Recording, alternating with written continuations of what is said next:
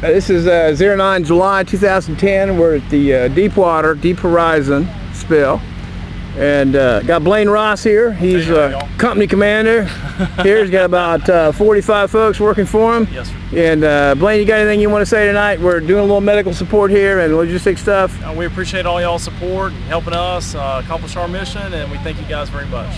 All right, the man said it right there. And I don't know how well you can see out here, but we're doing the best we can. We're going to take a walk down here. You can see here the bags of the oil-laden sand that have been laid out here. Every 30 minutes or so after they clear a section of beach, they move the lighting, and then the bags will be, about when do they collect the bags? They collect the bags before dawn, or do y'all pick those up, or does somebody else get those? No, we have a front loader that lifts them up and takes them to the dumpster. And, they haul it off as a contaminated materials going to that dumpster. Okay. So are they going straight out to the dump that's over towards Waveland, or? I believe so, and then they're set aside versus any other type of garbage waste. Okay, so it's not mixed up. That's correct. All right, I'm just going to get a little more footage here real quick.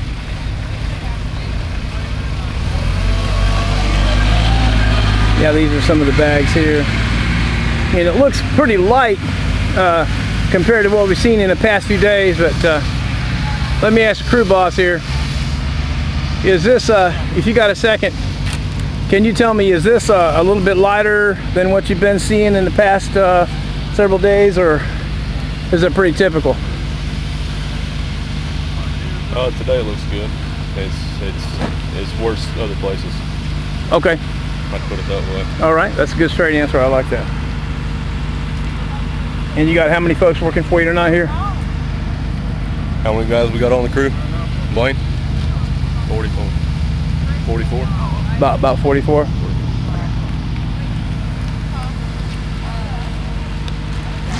And they're pulling 12-hour shifts. Everybody looks happy.